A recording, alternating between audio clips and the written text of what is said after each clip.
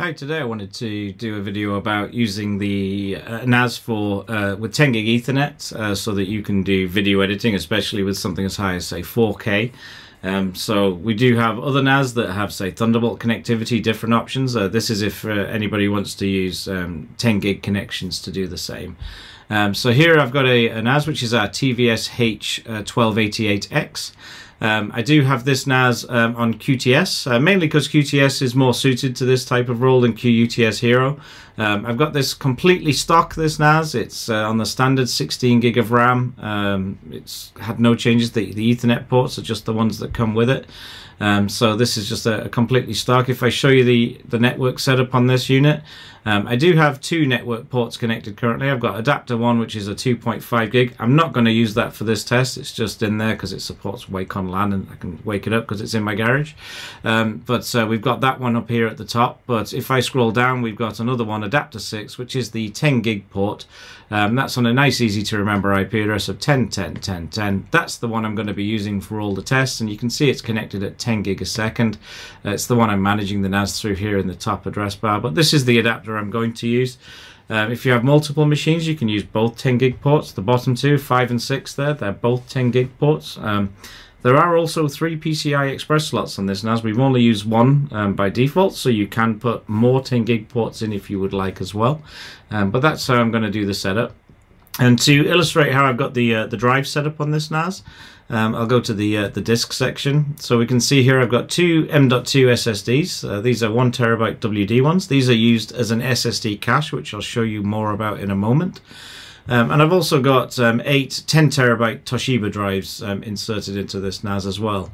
I've got it set up nice and simple, so single storage pool with a single volume. You can see that the volume's got the lightning bolt next to it. That means I'm using the cache acceleration on this volume. If I manage the storage pool, we can see that I've got it set up as a RAID 5. So here I've got a RAID 5 with the drives. I'm not using any sort of RAID 0 or anything like that. I'm using a proper redundant RAID mode. RAID 5 is probably the most popular RAID mode that people go for out there. So I've got RAID 5 enabled on this. I'll give you some more information here on the SSD cache. So this is where we would say is an optimal cache. So we've got a read-write cache enabled. And we've got it set for a random I/O of 16 megabytes. So when you create the cache, it will ask you some questions about which volumes you want to accelerate, things like that. So here, I've only got the one volume, so I'm accelerating that one, which is the data vol 1. If I go to the next setting, it's asking how you want to customize the SSD cache. So you can accelerate all I/O, but what we would generally recommend would be setting it to random I/O with a bypass block size of 16 megs. So there's a drop down there to pick some different sizes. You can fine tune it up and down with that, but we find 16 megs usually one of the most advantageous for the video editing workloads. So you've got 16 megs set there. So that's how I'm going to leave this cache for this test. So that's the base setup of the NAS. I've done really nothing else. I've only got one network share on this NAS, which is just the default public share. So this is where I'm going to be doing all the tests into this public share. So because I'm running a Mac, we'll do that one first. So here's a piece of software that you can test with. So I'm going to do a test with that one. So what I'm going to do is I'm going to pull up the resource monitor here so we can see what's happening with the network. So the information we want is off the adapter 6, which is at the bottom right. So this is where we're going to be looking at. We can see some peaks from some testing I was doing earlier on. But you can see here, this is the 10.10.10.10 adapter. This is the one where we're going to see things. So I'll make sure that when I'm running tests, that I have the test running out of the way of what's happening down here so we can see it. So I've pretty much got the default settings here for AJA. All I've done is change the target disk to be on the NAS instead of testing my local storage. So if I click start, we're able to see we're getting up there close to about 1,000 megabytes a second, which is about the limit there of 10 gig. So we're able to max it out.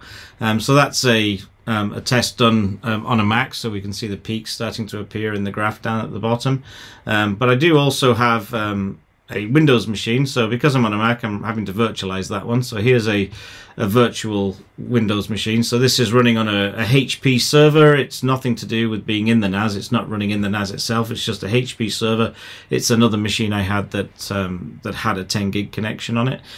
So here, this one's also going to the public queue. So just to illustrate where that is, if I come to this PC, we can see the Q drive is the public share on the 10.10.10.10 server that I've got here. So here is the test running on this one as well. So it's able to run and get some nice quick performance, so 1,000 megabytes a second.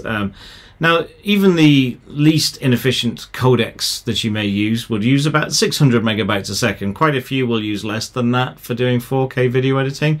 So you're very comfortably able to do video editing between a few machines here running on the NAS. So we can see there we got some nice spikes appearing, showing that the transfers are happening through there. But this is primarily how you would configure a NAS to work for video editing with 10 gigs, so a nice lump of storage space from the hard drives, accelerated with a small amount of SSD, optimally set with that 16 meg bypass block size.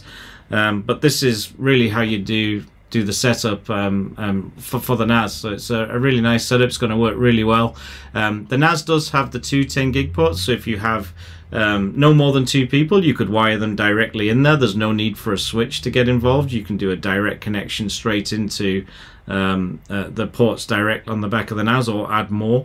If you need to add more, you can always go with a 10 gig switch. We do a range of 10 gig switches that you can work with as well, managed and unmanaged options, so that you'll be able to find something that's suitable for what you need. I will illustrate that for doing this 10 gig test on my Mac. So my MacBook Pro here obviously has no Ethernet ports built in as standard. I'm using the adapter we make, which is a Thunderbolt 3 to NBASE-T, or a 10 gig adapter, which is the QNA-T310G1T. We do one with an S at the end instead, that's a different type of 10 gig, but the one I'm using for this particular NAS is the one that ends in a T, which is the copper type of 10 gig, so it looks like an RJ45 connector, plugged straight in, and that's what I'm using for this test here. So again, yeah, this is the TVS H1288X, optimally set up to work with video editing workflows. We're not cheating here. There's not an all SSD setup or anything like that. I don't have a volume created on SSDs. Real world test here, straight from a Windows machines, straight from a Mac, straight into the same NAS, and you're able to get those results there. So nice and fast, going to be very capable for doing multiple users doing 4K video editing all at the same time. If anybody has any questions or wants to see something else on this setup, please do let us know in the comments section down below, and we'll try to get back to you as soon as possible. Thanks a lot for watching. Bye.